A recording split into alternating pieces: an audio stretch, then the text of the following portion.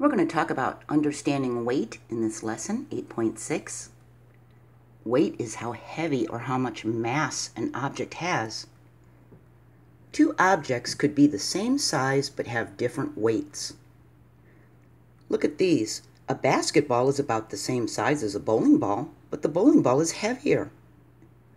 The bowling ball has more weight. It has more mass. The basketball is filled with air, and the bowling ball is filled with plastic resin that the bowling ball is made out of. It's not hollow, and the basketball is hollow with air, isn't it? That means the bowling ball has more mass. Take a look at this. This is a scale. It's also called a pan balance. It works like a lever, like a seesaw. We put things in the pans, and the heavier side will go down. There's a point right here called a fulcrum. A fulcrum is a spot where a lever rests, like this, when they're the same weight, or pivots when a heavier weight is on one side. See? That's a fulcrum. This point right here where it pivots and where it tips, okay? We can even use our hands to find which object is heavier. We could put a dictionary in one hand and a pencil in the other, and we can feel the dictionary's heavier.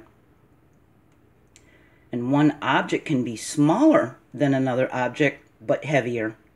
A bed pillow is not as heavy as a bag of flour, and the bag of flour is smaller. Well, this bed pillow is filled with air. We can squish it and squish the air out. It's not as dense and doesn't have as much mass as the bag of flour. So the flour is heavier. It's got more mass.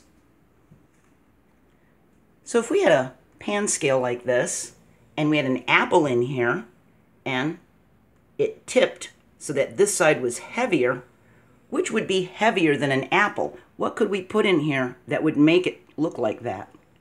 If we put a piece of paper in this side, would it be heavier than an apple? No.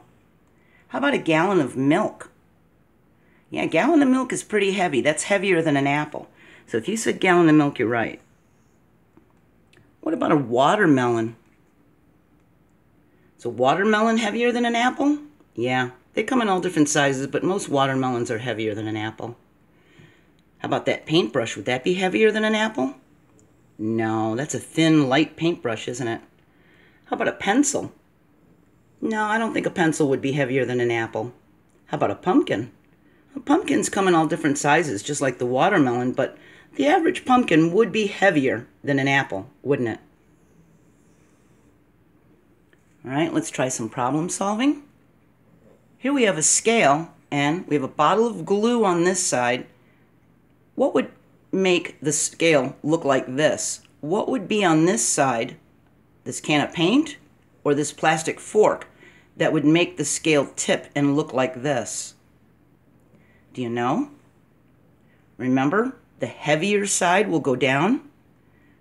So what would be heavier than this bottle of glue? Well, if you said the can of paint, you're right. That'd be a lot heavier than a bottle of school glue, wouldn't it? What would make the pan scale look like this? Now we've got 3 bananas on this side that are heavy.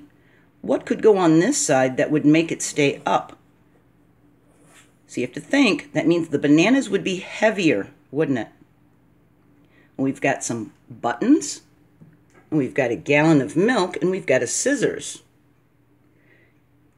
We need something that would be lighter than bananas, wouldn't we? And the buttons would work.